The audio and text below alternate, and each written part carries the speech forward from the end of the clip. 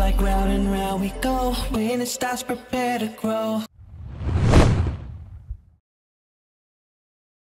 All right. Woo, you were just listening to Dayze of California. I'm so excited. He's our guest for today. And he hopes to inspire, as he's been inspired, to reach out with the truth of our beloved Savior. Dayze was once recently a part of the secular music community, but got tired of the limited content, negativity, and minimum lyrical depth in the songs nowadays. As an artist, he feels the need to dig as deep as he can when it comes to the music because it changes things. And truly, Dayze has been changed. God speaks through his talent, and he can take it to a greater height, and he's excited to see how far he can go. The master track is his official song on his new journey to discovering this new venture, and he hopes that you enjoy it as much as he does. And he wants to thank you all for listening. We just came on the air with Dayze. That's right, ladies and gentlemen. Let's welcome Dayze to the virtual studio. Hey, Dayze. How you guys doing? Good to see you. Happy to be here. Happy to be here. All right. And you are right next door in California. We're, of course, broadcasting from Las Vegas. We're excited to have you with us today. Yes, definitely. All righty. Now, we just told our audience a little bit about you. Now, I see that you used to sing secular music or have secular. Tell us a little bit about how you transitioned, when you transitioned. I hear a little fan noise in the background here. I'm not sure what that is, but it's a really loud fan. Yeah. Not sure what's going on there. Okay. But can you tell our audience how you made that transition? Also, yes, in 2005, I was in an R&B group. I got connected with a couple of other artists, and their parents actually ran they managed the group, and it was my first time, being like actual officially in like the music scene. So we were back and forth in Interscope Records, and just seeing things that people only imagine they could see. Like when Game first came out, we actually met Game and all this other stuff when when he first came out, his first debut album. So we got to see like that side of the world. But as we progressed, the years went by. Like I kind of just seeing that we were copying. Like, you know what I mean? We wanted to be like, at that time, B2K was out. We wanted to be like B2K. I was just seeing people trying to be like other artists ahead of us instead of being ourselves. I've always noticed that, like, I was like, we had so much more to give than to just, follow behind what somebody else already did. Let's make our own trail. And that's one thing that we've always butted heads with within the group. And I just seen like, I don't know, I just felt like something was calling me. Now, I knew about God, I've heard about him, but I wasn't walking with him. I wasn't, like constantly, God wasn't constantly in my ear. And, I remember one day I'm sitting in the car, we're on our way to a show, and I told God, if it's going to be this easy, I don't want it. I don't know why I prayed that. I don't know why I said that. I just said, if it's going to be this easy, I don't want it. And next thing you know, I ended up having my daughter at 21 years old. And, the group, once they found out I had that daughter, it was like over. So I ended up leaving that group. Long story short, reality hit, you know what I'm saying? I got a daughter to raise. I got to get a job. And it's just, and then God's been walking with me ever since. And now that I'm here, I know it's God because I had no direction. I didn't even think I was going to do music again. And here I am, you know what I mean? So it's crazy. It's crazy. Well, kudos to you for not giving up your dream and for keeping it alive and for allowing God to use you as his vessel for changing lives. Now, I know that you're in California. How did you end up in California? Were you born and raised? I was born out here. And we're like an hour away from LA, so we're in like the San Bernardino area. So yeah, I've been. Oh, okay. You're not too far from us over here in Vegas. Now, how are you guys? Were you guys impacted by the fires at all, or? They're like right next door. They're right next, to the mountains. It's crazy, but I mean, I've been seeing this for a while, so it's not like super crazy unless you're like right next to the homes. But yeah, we're getting the ashes and all the residual from that. Oh, yeah, because we have and see the smoke all the way over here in Vegas, and the media blows it up. You would think everybody's house is on Yeah, fire over here in California. So I'm always so concerned. In fact, I haven't and canceled some trips there. I said, let me just wait until some of that smoke died down so that our loved ones are not impacted over there. Wow. Exactly. So let me think. Now, I know you've have some songs out there. On social media, excuse me, and tell us a little bit. Set up the song that we just watched in the video. Let us know a little bit about what it is that we just watched, how it came about. Tell us a little bit of history behind that. So that song, that song is hard on my sleeve. I called it that because the heart, you know, as believers, we have to put our faith on the line. And that song, I was like really nervous to actually say what I felt, my opinion about what's going on, because I felt like you had to have 100% of the facts. And I realized you're never going to have 100% of the facts. Some things are just faith, what you believe and how you perceive it. And in that song, I was just saying how I perceive life, how I see what's going on right now. And I'm going to speak it. I'm going to start speaking out on what I see. If I see something and feel something's not right, I'm going to start saying it. That's what Heart on My Sleeve is. I'm going to put myself out there so that, you know, other people can get that courage to actually step out there too. Because as I'm reading the Bible, I realize when we show strength, it gives others that you know, that ring to show their faith as well. You know what I mean? When we show strength, they'll show strength. When somebody steps up, they'll step up. And I'm putting my heart out there and like saying, I'm not afraid. You know what I mean? Because I know that it takes that one person. It took one, you know, person from, like, Jesus stepped out there. He was just one man doing it. I'm just shutting out everybody and just doing what I really believe is to be right, what God's telling me. Because I know God speaks to us individually. And I was raised thinking God speaks to everyone the exact same way. Everybody has to believe the exact same thing. And that's not true. God, you have your individual walk with God. And once you understand that, you know what I mean, you realize that even your loved ones, sometimes you're gonna have to go against what everybody says. You know what I mean? And most of the time it's always like that. And I realize that now, so I'm just full speed ahead. That's what that song represents. Just me believing what I believe, speaking my truth, and how I believe God's speaking to me, you know. Amen. That's called being a leader. Yeah. And that's good follow. Definitely. You be a leader and let somebody's following you. So that is so true. And I definitely put my family in everything. So you can see my family, like all of our videos are family oriented. My wife and I do I do the production as far as like the music, audio, and my wife's the video. You know what I mean? We work together. My kids are always in it. Like, it's a family thing. Like, we got to show family. They're breaking up families. I'm showing that's your strength. That's my foundation. You know what I mean? Like, if anything, I could fall back on my family and we're good. You know what I mean? So I try to show that as a representation. You know what I mean? Family's important. I love that. That is so awesome. Kudos to you for that. Thank you. Now, I have another question because, of course, we're in a season of pandemic. How are you all impacted by that? Like, are all of your performances virtual now?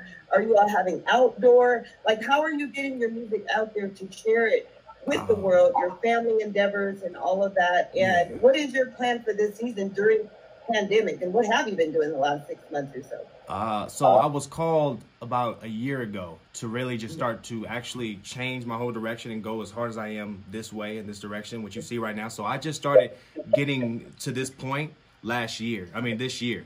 So I really wasn't affected by it as far as like stopping shows. So I wasn't really performing. I'm trying to do that now, and it's like now it's hard for me to get out there. So I'm affected in that way because now I'm like, okay, how do I get out there if I can't perform? Like, you know what I mean? That's how you get most of your fans, as far as I see it. You know what I mean? So as far as that, I don't know. Whatever God wants me to do, I believe God can work through anything. He could do anything. So wherever I'm supposed to be, I'm supposed to be. Whatever's happening was supposed to happen. And all I have to do is keep going, be creative, and figure out new ways to get around every distraction, everything. And that's it. That's all I do. Just be creative. That's awesome. Yeah, because I know I got an invite. I know Fred Hammond out of Michigan, which is where I'm from, Detroit, having a virtual concert. And I see many others are doing that now. Yes. So even tickets were on sale. I'm like, wow. Yes. So I see more artists. So I love how you said be creative because, yes, artists have to do that. Yeah. Social distancing, be safe. And now I see more artists doing quote unquote virtual concerts, and I'm sure you'll do just well getting out there in that creative zone, as you mentioned. And there's definitely space for that now, as I'm seeing more and more. Exactly. As they say, the fall and winter months are supposed to get worse and all of that with people being indoor. So definitely technology can certainly help. It can. It can. Everybody, you know, everybody has their, you know what I mean? It's the pros and cons of everything. If you use it positively, you get positive results. You know what I mean? So that's what I plan to do. Oh, that's awesome. Now, let me ask you this. I ask every artist this question to fill in the blank. So this is my favorite part of the segment, because even though I ask all the artists the same question, no two answers are ever the same. And that simply is for you to fill in the blanks. I will never forget when blank. And before you answer, we say this part of the segment is attributed to the glory of God. Like, you want to say those things that you will never forget, that thing that you know was nobody but God that did that thing. Like, you look back like, wow, that was only God. And I know that was God. Like, there is no doubt in my mind that that thing, that instance, that occurrence, that whatever was certainly God. So I will never forget when blank. Fill in the blanks. I will never forget when I was getting chased by a pit bull at the age of 14. He ran off the hill, and I hear a whole bunch of voices yelling, and I look up, and a pit bull jumps off the top of the hill and starts chasing me. So I immediately just start running. There's a hill in front of me on the other side. I start running up this hill. And I was afraid of dogs back then. So I'm running. I get halfway up the hill, and I look back. The dog actually stops right at my heel. I was like, he's about to bite me. This is it. I didn't make it. Right at my heel, he stops, and he turns on his back, and he starts to, as if he's getting pet. You know how if you rub a dog on his back, he gives you that you know what I mean? So he's getting, and I looked at it, I said, he's getting rubbed. In my head, it said, he's getting rubbed. And then all of a sudden it said, jump the fence. Hurry up, jump the fence. So I just jumped the fence. And as soon as I jumped up, the dog jumped right after me. And I got over the fence. But I was only halfway up the hill, and I didn't realize how I got the other half when I noticed the dog was behind me. I just jumped, and I was over the fence. So that's something I never forget. I tell that story every year to my kids and everything, just to let them know, like, God is definitely real. Like, in the midst of that, he was telling me how he was guiding me through that. It was crazy. So yeah, I'll never forget that. Wow, amazing. I'm like, I feel like I'm watching a movie, like, is he gonna make it? Is he gonna make it? I see it like yesterday. Now, we broadcast over 150 countries. Are there any special shout-outs you'd like to give to anyone anywhere in the world? Any special shout-outs? Oh, yeah, definitely to my wife, man, for being my biggest supporter. And my family, you know what I mean, that are there. And, man, just basically them. That's who I have right now, just trying to better my life, and, you know what I mean, and just so I can set up life for them, too, if I can get to where I'm trying to get to, you know what I mean? So, yeah, just shout out to them. Alrighty, and then any closing comments? I said this to one of my artists yesterday in terms of a lot of people go to the grave without fulfilling and finishing that project that God has put on the inside of them. In terms of, they say, oh, I'm gonna finish a CD, I'm gonna finish a movie video, I'm going to, but they never do. And sometimes they take all of those gifts and talents to the grave with them, unfortunately. As the late Dr. Miles Monroe has said, the graveyard is the richest plot of land because that's where all the dreams, visions, and ideas are buried. So what word of encouragement would you tell to that upcoming Christian hip-hop artist that's sitting on their dream? They're really talented, they're gifted, but they're still sitting on it. They haven't moved, they haven't picked up the action, they haven't gathered their family together, or whoever, musicians, whatever it takes to do it. They've just been sitting with this hope inside of them and not birthing it out. What word would you tell them to encourage them to get it out there about the process? Is it easy? Is it hard? Give them some inspiration for that Christian hip-hop artist. You already answered it. I would say listen to Miles Monroe. Before this all started, the reason why I got this spark, the reason why I'm talking the way I'm talking, is because I walked over to my sister's house one day and she told me to listen to this guy. And I put him on, and for some reason, I was hooked. And like the first 2 minutes of hearing Miles Monroe, and I read all his books, most of his books. I can say all. I read most of his books, and I'm like, I'm hours, and just soaking in everything, and he just made me believe anything was possible. And that's really how I just got this relationship with God. So, I mean, I could say a lot of things, but he will explain it, you know, step by step. You know what I mean? So if you want to stay committed, you want to stay positive, and you want to see, like, you want to see your vision, you know, he will explain step by step how to do that. And that's because that's how I got here. So.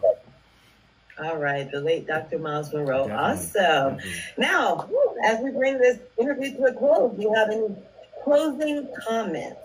Any closing comments about anything? As we prepare to up, and it's been great having you as a guest today. Yeah, definitely. No, I mean, stay faithful. I mean, this is a gospel station, you know what I mean? We're supposed to be pushing the word out there. This isn't about us. My music is not about me. It's to encourage people, because at the end of the day, you know, my goal isn't to be an artist. It's to be an inspiration and motivation to those who aren't living their dream, who aren't, you know, living their best life, and are just depressed, because I used to be like that. So I want to help people, give them, like, to feel how I feel when you have a purpose, when you find you have a purpose.